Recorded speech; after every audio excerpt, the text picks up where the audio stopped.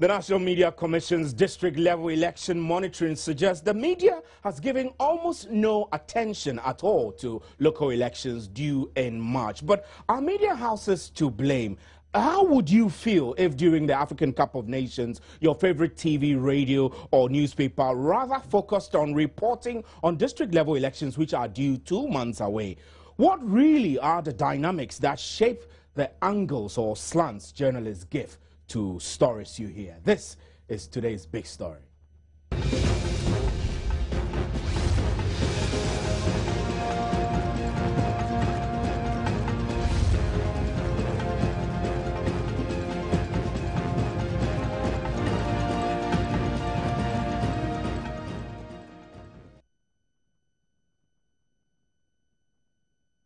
Now, between January 12 and 23, the National Media Commission's media monitoring sampled and quantified the amount of time media houses dedicated to political parties and independent candidates in the ongoing district-level elections. It also conducted an analysis on the agenda setting and identified the main topics that were covered by these media houses. The outcomes were very interesting. I'll run you through some of the outcomes there. For example, for the TV agenda of news, other topics attracted about 41% of airtime. Sports, events and players attracted 12%. Labor issues about 7%. And district level elections just shy of 2%. Now, the data for radio and newspaper were similar. I'm going to get into the studio Malik Dabo, who is our online news editor, to join us in the discussion. But first, let's hear George Sapong, who is the Executive Secretary of the National Media Commission, and then we'll be right back. I think that we shift the debate when we shift it to NCC. NCC can only do that much. Again, the claim that media as business is also a very tricky conclusion to reach.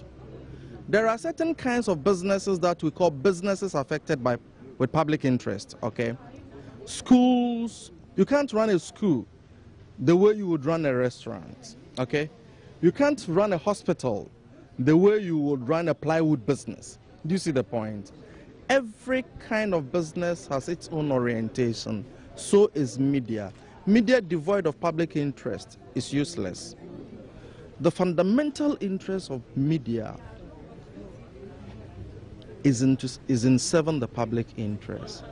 It is business, but the business that we seek is for two things: to sustain the business, to sustain investment. But ultimately, the goal of media is to serve society.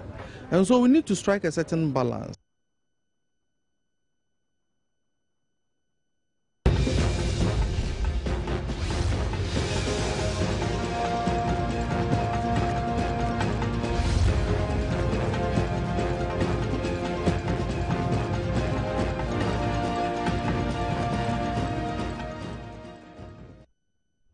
Welcome back. This is today's big story. Today's big story is brought to you by Lifeline Properties, affordable, quality and comfortable housing. My name is Stephen Enti and we're grateful.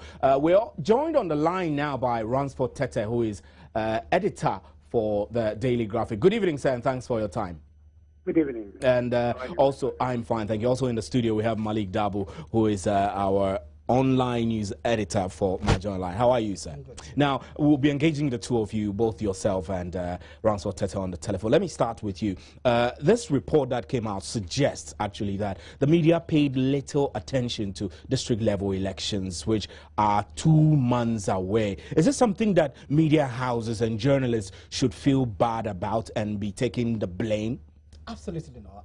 I think that the results of the survey is not surprising. What is surprising is the reasoning and the thinking that went into the decision to do this survey at this time.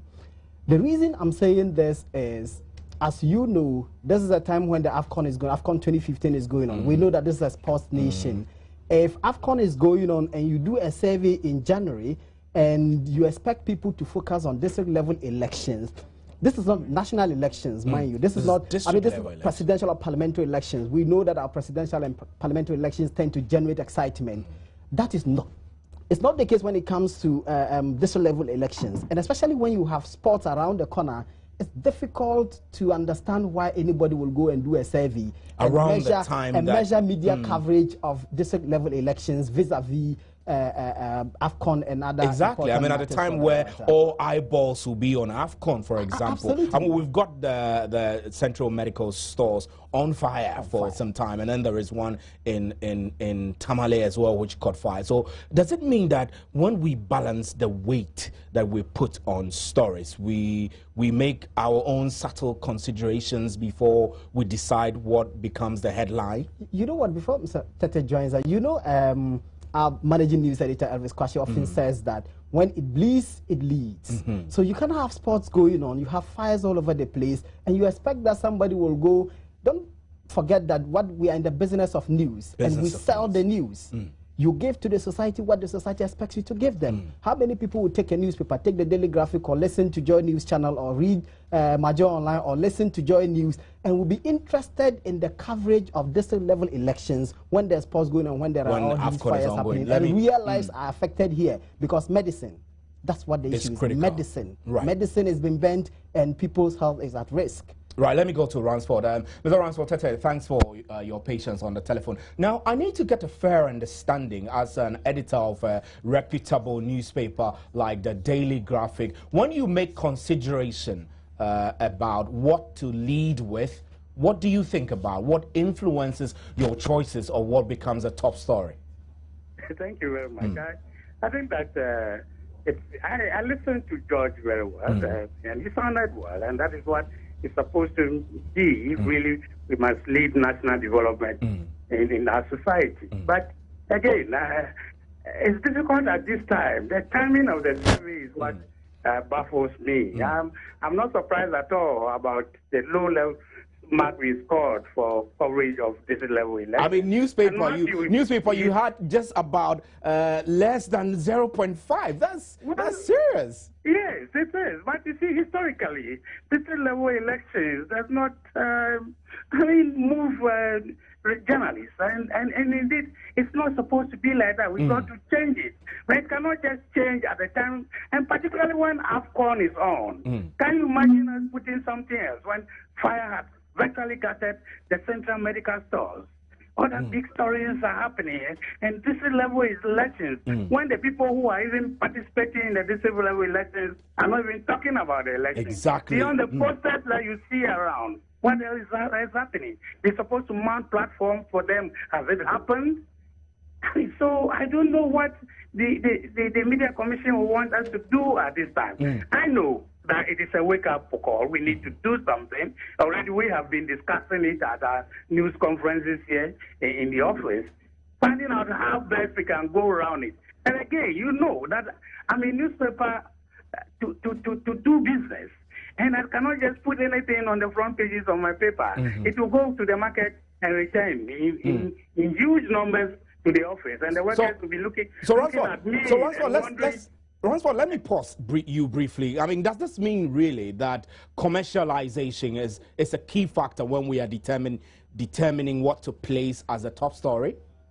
It plays a part, but I'm saying that if you don't consider that, remember that you can put anything on the front pages of your newspaper. The radio stations will review it for you, but will the readers make a purchase decision? That is key. That is the bottom line. I see. But as we do that, we need to balance the public interest with that of our business interest as well. So, in doing so, when the news is hot, you don't want to be part of it because there is a district level election around the corner, and therefore you want to share fire in Tema and share AFCON. I mean, if anytime you walk to our office when the Black Stars are playing, we have a selfish interest at stake as well when we decide to support the Black Stars. Because when they are winning, people walk to the newsstands and want to buy the newspaper. If they lose, the next day nobody wants to turn to anything in this country. That's right. I mean, so, but I think that if they want us to turn to the district level election, I believe that the Electoral Commission, the NCCE, and the NMC itself they also got to come together and team up with us as to how we can do it and ensure that people get interested in the district level election. Right, Mr. Ransford, we'll have you hold briefly, get onto the other telephone lines and speak to Bernard Avle. Bernard is the Director of News Programming at City FM. We've lost Bernard. We'll bring him back onto the telephone. But Mr. Tete, I'll return to you in a moment. Malik, Ransford's comments make sense in a sense.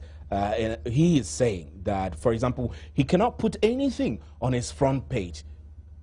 What he puts there must sell. So I'm asking you, is commercial interest driving relevant discourse out of the public space? No, I think he's not just talking about commercial interest. He's talking about interest generally. And as I said earlier, you know that when you are in TV, if you do your story and you look at the tracker and people are not reading the news, when you go out there, your measurement is how many people are following the news. Before you go on set, you normally put the topics for the day on your Facebook page, and you look at how much interest that generates, because you are serving a public, and you must serve their interests. You must give them what they need, what they desire, what their interests are. That's what you must fulfill. You can't just do it because you want to do it. And I ask a question. Political parties are key actors in elections. I do know that the Local Government Act does not allow partisanship in terms of district level elections, but political parties have a key role to play. Has any of the political parties organized anything or said anything or held any press conference or said anything about these elections? The answer is no. So if the key actors in elections themselves do not find it necessary to hold press conferences, then who are we to hold them by the scruffles of their necks to ask them to set the agenda for us? So they're refusing to set the agenda, making it look as if journalists are not interested. Absolutely. I think that it was pretty misplaced to conduct this research at this time. The timing is critical. Right. Bernard Avle, who is the Director of News Programming at City FM, is joining us on the line now. Bernard, good evening, sir. Good evening. Thanks for having me. Thanks for joining us too. Now, we are discussing a very important issue. The National Media Commission's media monitoring of the district level elections actually point to a very sad situation. It exposes the fact that the media have not been keen or have been less interesting in covering the district level elections. I want to ask you, as the AFCON is ongoing, I do not want to premise it on the AFCON, but within this period, January 12 and January 23, what is it that have made you, City FM, not covered the district level elections vigorously as you would cover others like market fires and the Central Medical Stores fires, for example? Well, thanks for the question. First, I would want to say, in relation to research, before I answer the question directly, that when somebody does research, I believe it's important to appreciate the context they are coming from and pick out what is relevant in the research and analyze and discuss the whole entirety. Saying this because there is a relation between media coverage and that district level elections and public interest in state. But whether you can move to the level of causality is a different issue.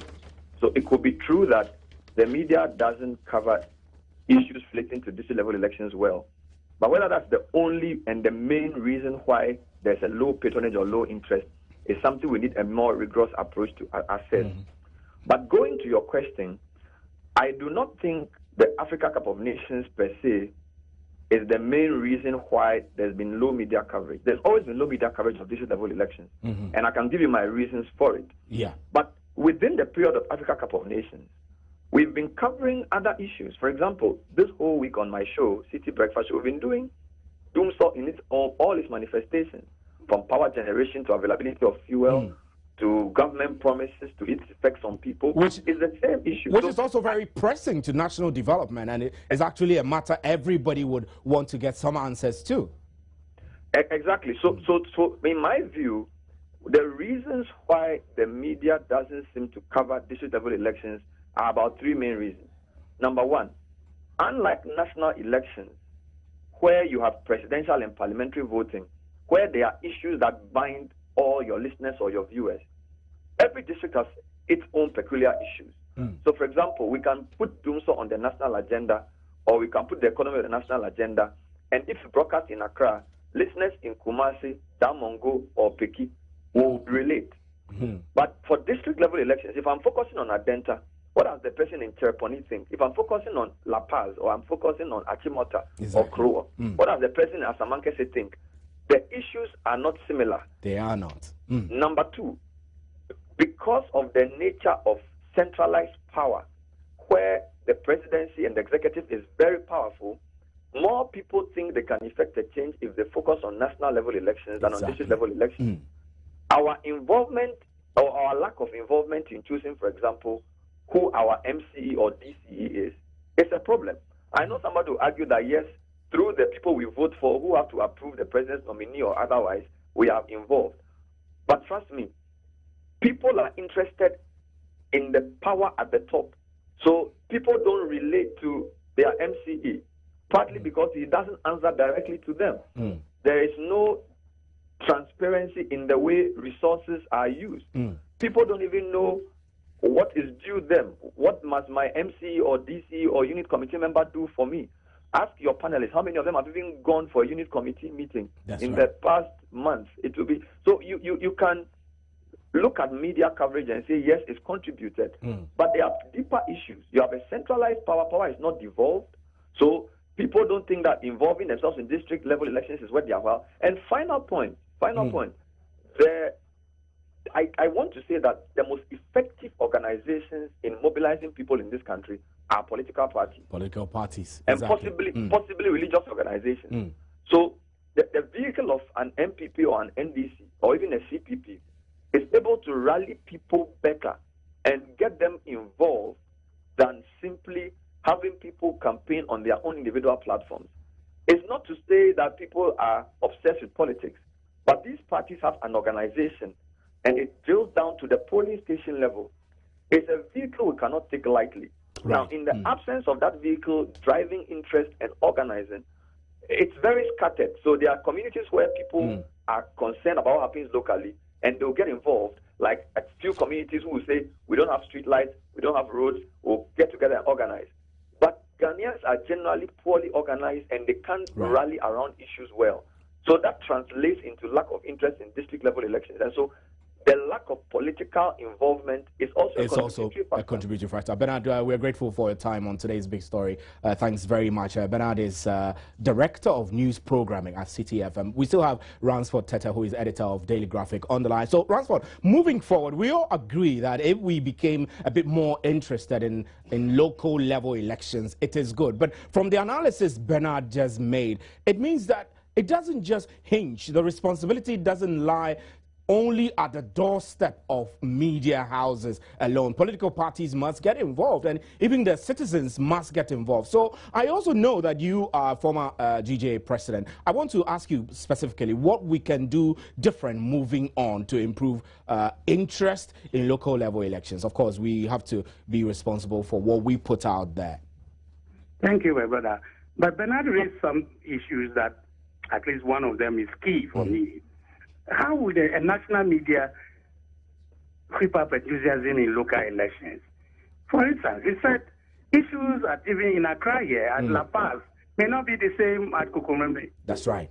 And therefore, getting the national media to be so involved in local elections becomes a problem when all of us, excuse my language, not to insult anybody, we bury our heads in sand and pretend that we can run local elections on non-partisan basis. That's right. When we know that there's no way we can mobilize people around local elections without the political parties. So we got to look at it again. Got to look at it again. But as the media, I think that no matter how you look at it, media have a role to play in mobilizing people. And indeed, we do not expect anybody else to set the agenda for us. We have to begin to set the agenda. The media has an agenda-setting role. Right. And therefore, going forward, I think that we all need to step back, look at what we've done wrong in the past or not properly in the past, and re-strategize going forward so that at least come this March 3rd, majority of our people will turn out to vote for district assembly members. Right, Ransford Tete, we are grateful that you could join us on today's Big Story. So, Malik, here we are. Yeah, okay. So, fact is, journalists and the media do not contest elections. That's right. That's known. We don't contest elections. So we are not key actors. We only report on what others do. So if the people conducting elections or the people who are contesting elections are active, we will report on their activities. Exactly. If they are not and they are dormant, apart from seeing a few posters on rickety trotro vehicles and things, I haven't seen much happening. This week I have done a story on the elections. I posted a story and I actually attached a video that the local, the Minister for Local Government sent me. I attached it and it was published. Beyond that, there was nothing much happening. Nothing much happening. And we do not create stories. We report on things that happen. If nothing much is happening, there's nothing much to report on. And so the blame cannot, as you rightly put it, be put at the doorsteps of the journalists. Journalists alone, right. Erica Hianyo is the news editor of Metro TV. He's also joining us by telephone. Eric, good evening, sir. Yeah, good evening. So we are not covering the district level elections very well. I mean, it's not the first time that we've heard that district level elections do not generate heated media interest. Should we be sitting back and thinking we've shirked our responsibility as journalists? I have two answers. One, yes, we have a role to play, and we've not done that effectively as the public expects. But I think that there are stakeholders who are first paid to do their jobs, and then there are other related agencies like the CDD, IEA, and then the other gender advocate groups, which have always spoken, especially on the role women can play at the local level. Other speakers on your platform have already spoken to the fact that we report on what has happened. Our role is basically to inform and educate. We investigate stories and report. But what does the public want? The public seems to be interested in sensational stories. So if I have a media platform, my focus will be to report on what is happening or issues that will be of interest to the public. Otherwise, I will not get the viewership if it's television, or for listeners if it is radio, or if it is newspaper, people may not buy your paper and read. And for that reason, you may not get the revenue you want to run your media house. So the focus is to report on what is happening. I don't understand why the Electoral Commission, for example, applies for about 327,000 cities as a budget to run the local election and the referendum that is expected. And then Parliament approves about 140,000 cities. What has the Electoral Commission done? My tax is being used to pay the Commission to carry out its mandate. For example, at the beginning of this year, I wanted to send an agenda. I did 3 stories. One focused on how we can gauge the public interest in the pending elections. Obviously, the answer was clear that people had apathy. What was the reason? Maybe we'll discuss it as the interview goes on. The second one was to look at women, if they are really interested in the election. And then it became obvious that people said they are not even aware of what will happen on March 3rd. The third was to go to the Electoral Commission and find out from them what strategy have you put in place to educate the public, to whip up interest in what is happening. All they said was, in February, that is next month, some days away, they are going to create platforms for candidates to market themselves. And that will obviously be just a month before the actual elections. Eric, I'm afraid that our time is run out and we have to just wrap up our conversation. But we're grateful that you made very interesting inputs into our discussions. Thanks very much. So, Malik, let me take some points that Eric raised, and then Bernard Avile also raised the same issue. You also mentioned it. Now, do you think now, from the look of it, that it's time that we considered making the local level elections a political activity? It does not lie with us. It lies with those who have the mandate to do so. It does not lie with it. Critical, let's ask the question. If Mr. George Sarpong was the editor of Major Online or was the editor of Daily Graphic, would he put the district level elections on the front page of the Daily Graphic, or would he do that on Major Online, or would he make it a top story for discussion on Joy News, Joy FM, or Joy News Channel, Multi TV? I doubt if he would do that. No, against something else, maybe he would. Maybe if that is against something less important, then it will take precedence. And we all know that when it comes to news, nearness is important. Timeliness is also key. Absolutely. So there's no reason why we should be talking about district level elections that will be a March.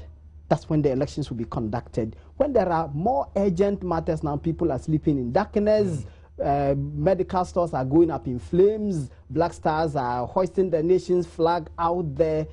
There's no way we can shelve these matters and talk about elections that are months away. It cannot happen. It cannot happen. So we are interested in the local elections, but Absolutely. 2 months away, when AFCON is here, No, we question why the research was actually put around this time. But frankly, when was the last time you heard anything about your assemblyman? Do you even know them? I just saw a poster in my area, and I remember that, oh, I know this guy in my church. That's about all. When was the last time at that level that assembly members decided that a certain action being undertaken by the government's appointee, which is the DC or the Metropolitan Chief Executive or the Municipal Chief Executive, that an action the person was taking was wrong, and that these people held the person accountable and they ensured that money was not wasted? You have followed the Public Accounts Committee sittings and all the horrifying stories about misapplication of funds. What do the assemblies do? What do the assemblymen do, assemblymen and women? What actions do they take? Do they protect the national interest? Even if they do, we don't get to know. Precisely. Those are key questions to ask. So if the person is not acting in a manner that is in the interest of the public, at least you do not see the person to be acting in that manner, how can the media be interested in how the person gets elected into office in the first place? Right, Malik, we are grateful for your time. Malik Dabo is our own online editor for myjoyonline.com. Thanks to you all for joining the discussion. Bernard Avle and Ransford Tete joined us. We made an attempt to get George Sapong, who is the Executive Secretary of the National Media Commission. We couldn't raise him. We wanted to put some of the questions back and forth to him, but we couldn't get him. Thanks for staying with us. We'll be right back with an interactive segment. Do stay.